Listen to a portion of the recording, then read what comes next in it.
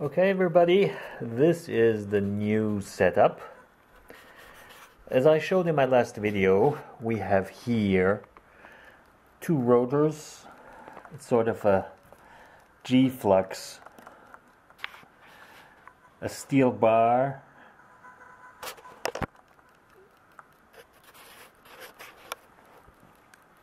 four coils. There are only two coils connected. These two coils are here to have we have the cogging. It's a pretty strong cogging. I must probably, as you can see, there's a 12 volt DC motor here. We have the same thing on the other side. We have here, that's new, they are energy meters. We have one here and one here. They show volt, amps, and watts. And this battery here is the charge battery. This here is the run battery. This meter will only work if as soon as I switch the battery on, which is normal. What you see here is the pulse width modifier. The problem is it's always on 100% because otherwise the motor won't run, won't be able to move the disc for these four generating coils. Now, okay, I think I'll just show you this run. I just want to see how much the two coils put out into the other battery and how much the consumption is. So if I turn this on, the consumption goes up because it won't start by itself.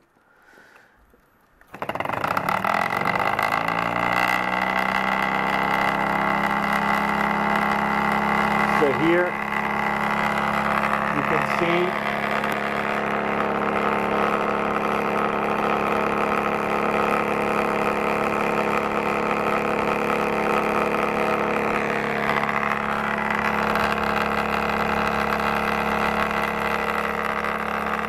we're 1.8 amps. And here,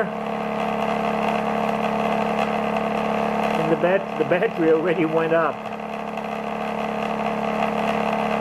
at 14.8 volts. I'm putting in 310 milliamps. So I'll just let it run a little bit. I can certainly go down with the consumption by using the pulse width modifier. We're on the full scale here. I'm turning it down a little bit.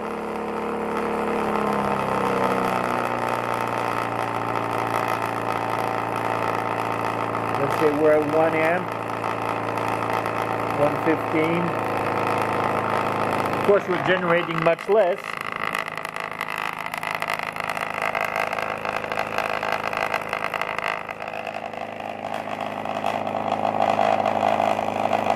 This is the output.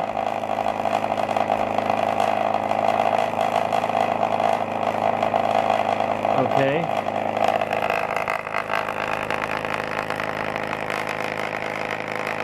Here I'll have to stop the vibration.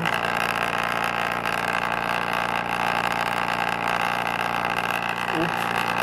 It's speeded up, you heard. It's because I disconnected by moving. I disconnected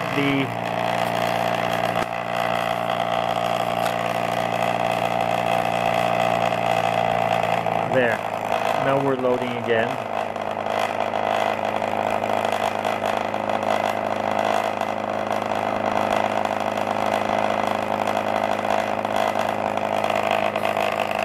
And we're here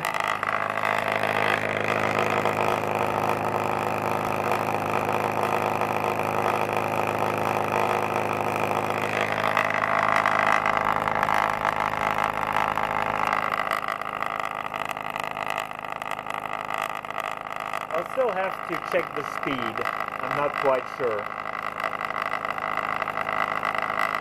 But, okay, that's the first run. There's lots of to do.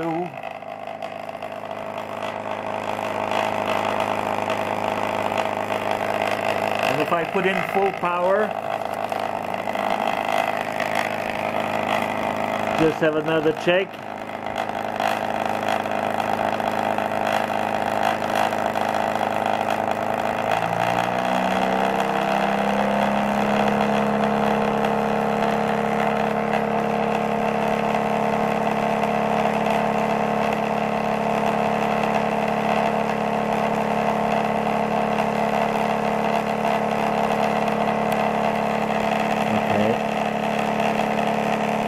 Oh yeah, okay, that's it. And the consumption went up too.